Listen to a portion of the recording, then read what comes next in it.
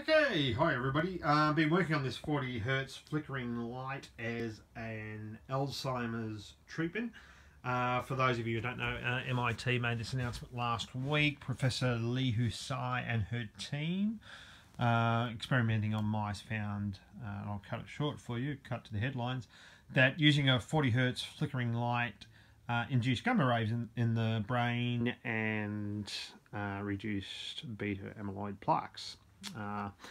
So there's a lot more to it than just that, but that's they reduced them by 50% by sitting a mouse in front of this light for an hour a day.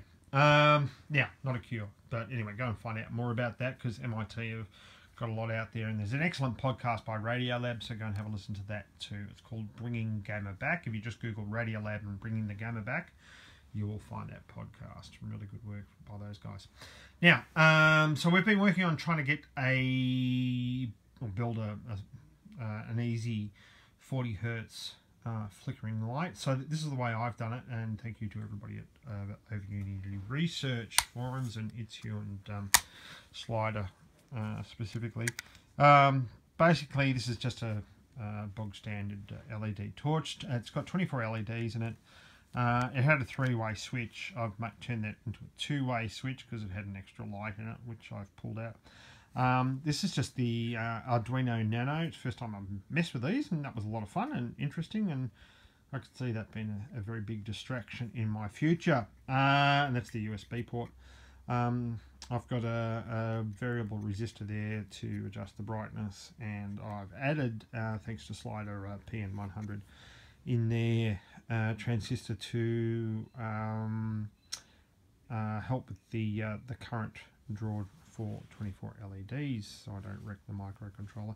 Obviously running on 9 volts, and yeah, there's a bit of a hack to try to get everything in. As you can see, the gaffer tape is on the battery, but the idea with this and why I wanted to use this, I tried a couple of different things. I tried a baseball cap, but that looked ridiculous, and not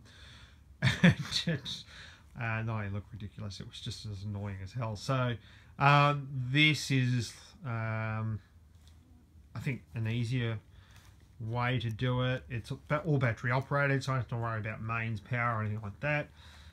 For those who are worried about safety or anything like that with patients, I'm just following what the, reading what the professor has said, and she's using this sort of flashing light for her Christmas tree lights, so she thinks it's a healthy thing, and certainly I've had no ill effects whilst working on this.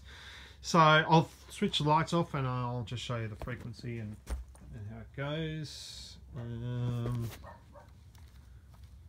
me just see the.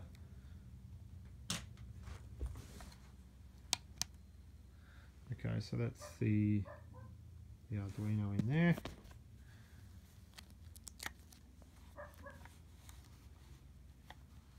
That's the light. So you can see the flicker. And you can imagine if you were looking directly at that, it'd become very annoying. But that's 40 Hertz, so that's flashing at 40 times per second. Yeah, so that was, once I built it the 10th time, it was pretty easy. Yeah, so if, I reckon, I can make another 3 of these for the room, and just hang them around like Christmas tree lights. An hour at as soon as the sun goes down.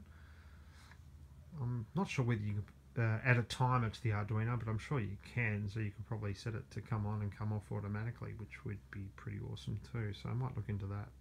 Anyway, thanks everyone.